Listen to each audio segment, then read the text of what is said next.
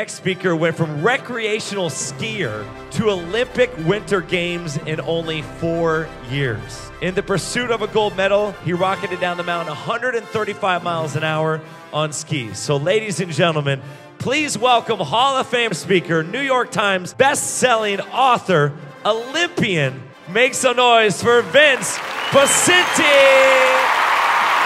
You're standing on the side of a 42-degree slope. The sport is speed skiing. It's the gold medal run in the Olympic Games. It's at about 100 miles an hour. It starts to get very difficult because the air is pushing the body all around. The skis are going whap, whap, whap, whap, like that. Don't worry, I won't fall off the chair. I'm a professional. Finally, you see that speed trap cross the first beam, cross the second beam. This is a cool part. Stand up. Boom! Blast of air in the chest. Slow down, slow down, slow down. And then it hits you that adrenaline rush. That, wow, I want to do that again. Wow, I want to do that again. Wow, I want to do that again. Welcome to Dallas. How do we compete? Well, this is your job. Because typically, we want to do what the competition's not doing. And at this very moment, the competition's trying to do what you're not doing. And if you change your mind about who your competition is and do what that person's not willing to do, you end up with innovative solutions that can cascade through this entire organization. Your job is to do what the competition is not willing to do. What are they not willing to do?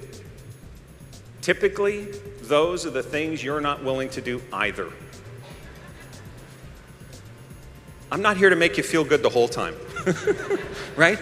I want you to look in the self-honesty mirror and say, what am I not willing to do?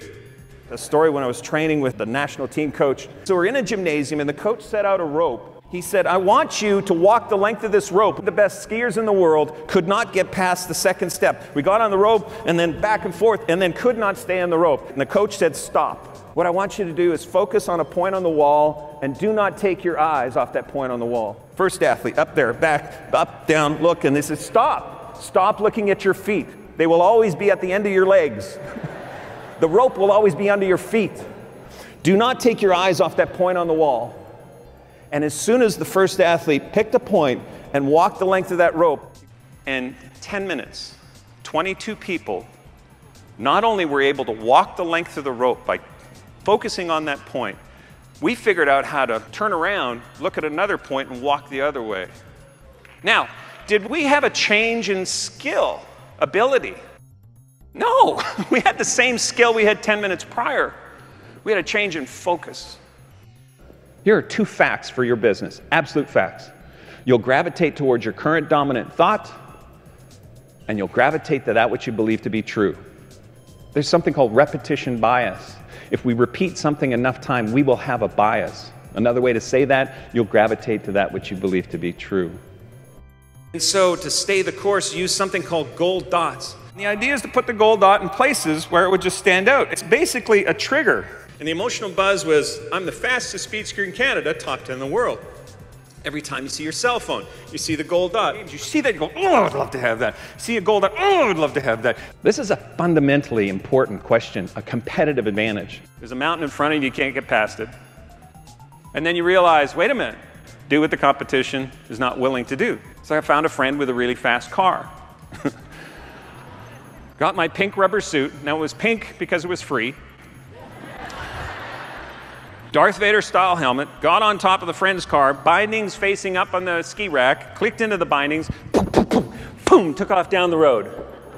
At 100 miles an hour on top of your friend's car, you start to learn a lot. A lot about people, actually. People coming the other way. Because you're looking at them, they're looking at you, and you realize they think you're luggage. So you're staring down the side of this mountain, you want to be the shape of a bullet. That's right, I'm a bullet, I'm a bullet, I'm a bullet. And then I remember to have what? Fun. Looked at Tom, the French starter, give a nod, and he says, ready, go.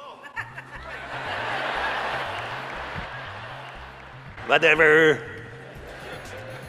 Now, Tom has a 60-second stopwatch. If it hits 61 seconds, it'll beep, beep, beep, beep, very loud. Tom will stand in front of you and go, you're disqualified, out of the way.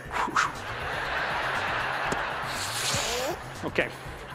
Pick the line, that's right, I'm a bullet, I'm a bullet. Have fun. Just about to leave, and bam, right over here, a guy starts screaming. The guy screaming, his nickname is Pig.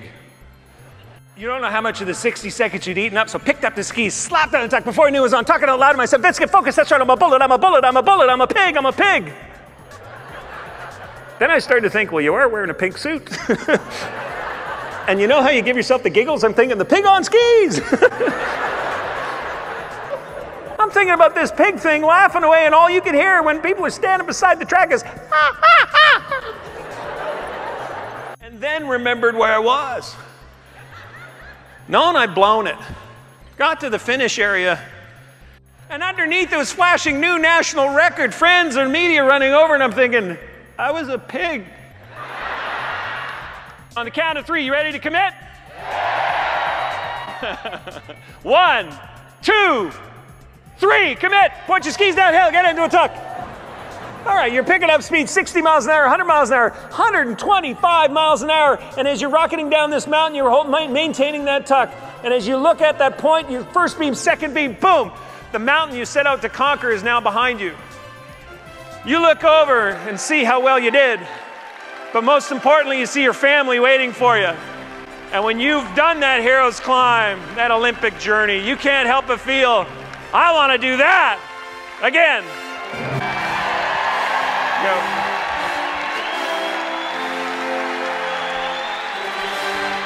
A medal.